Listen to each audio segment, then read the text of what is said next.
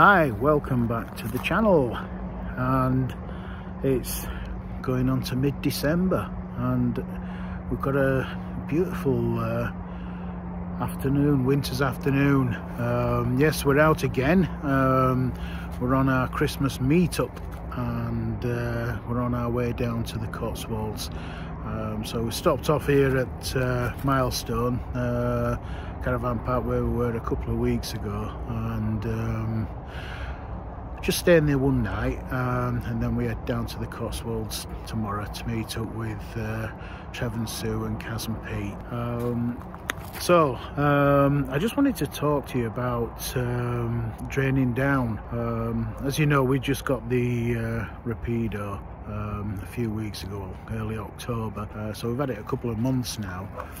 We was out in the motorhome last weekend over at Donkey Creek, and before we left site I drained down all the water tanks, including the boiler, ready for storage, which the van has been on storage this week. And as you know, it's been really cold with temperatures dipping below zero, so I was really pleased that I'd done all that, and I didn't have to worry too much about the van parked up.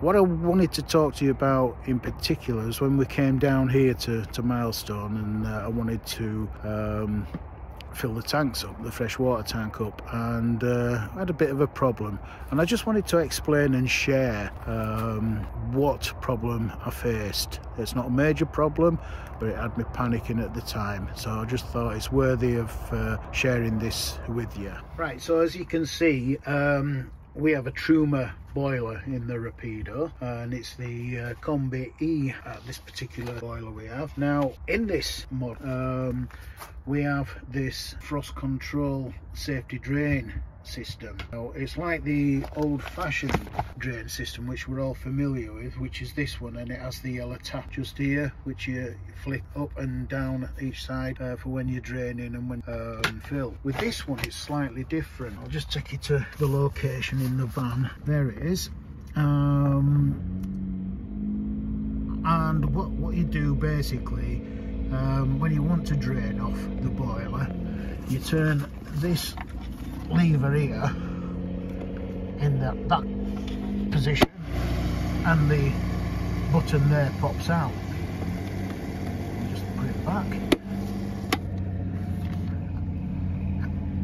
Water flowed down, so you can see down there it's quite wet. So that's what you do when you drain off. Turn the lever in that direction, this pops out and the water flows. Now this is a safety mechanism that if the temperature drops below 3 degrees, this will automatically pop out regardless of this being in this position, and it'll just drop all the water out of your boiler. That is a good safety mechanism.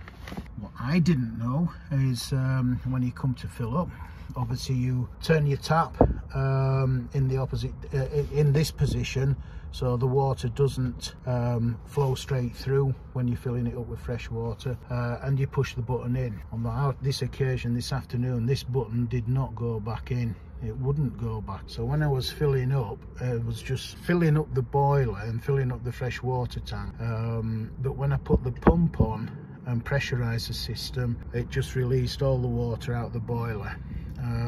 So I came out and tried to push this back in, and it would not engage. So I was thinking there was a fault on it. Why does it do that? So I went inside and I checked with the instructions, the manual, that this will not push in when the temperature is 3 degrees or below. It has to be at least 7 degrees. So you might think, well, how am I going to do that? Because like today, it's a cold day, and you want to fill your water up, you want to get your boiler up and running and get the heater on. Well, the way you do it is that you warm up the van. You don't need to have water, as you probably well know. You don't need to have water in the boiler. You can use it without. You can heat the van up without water in the boiler. Now, as you can see, right next to here, there's an air duct, heating duct, and this warms up obviously the back here, but it's also protecting this and keeping this area warm. So if you heat the van up first before you put any attempt to put any water in and close off the boiler, it only needs to go above 7 degrees, and then this button will then engage.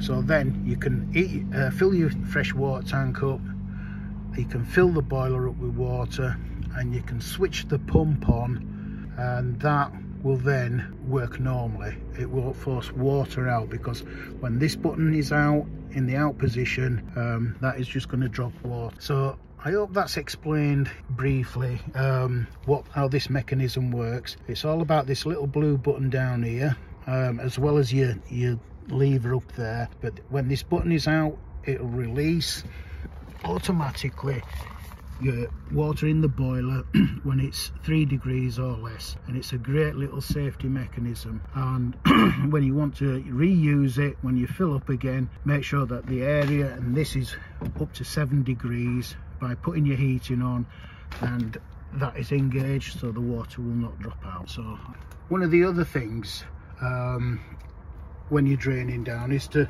not forget to drain down the external shower, to let the water out, just by running it. When you drained everything off, if you just operate the shower so that it's any water that's stuck at the back in the pipes or around here, it's pumped out and forced out, because if there is a little bit of water left behind here, it can freeze and it can split the pipes.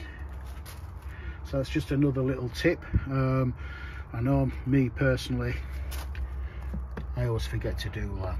I hope you find this really useful.